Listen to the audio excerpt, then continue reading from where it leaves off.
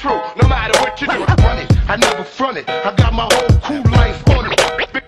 Big shot, man, listen. What's good, guys? Just finished a chest and traps workout. Traps, take a trap.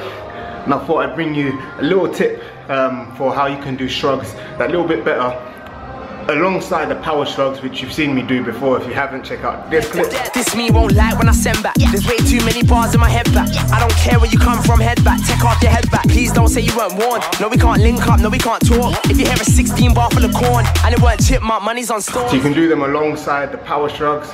Just gets a bit more deeper contraction, allows you to control it a little bit more. So check it out. Yeah. What's good, guys? I thought I'd bring you some voiceover action, traction.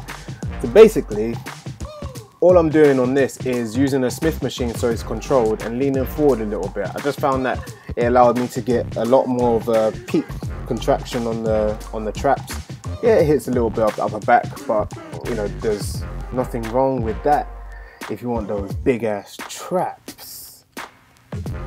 Then I moved on to this next exercise, which is very similar, but because your chest is supported, it allows you to control it a bit more, allows you to load it a little, I'd say a little bit more, because then it takes the pressure off of your like lower back and stuff from leaning forward. So as long as you've got support on the edge of the bench, on the end of the bench where your feet are, you should be able to load it without flipping over and looking like a moron.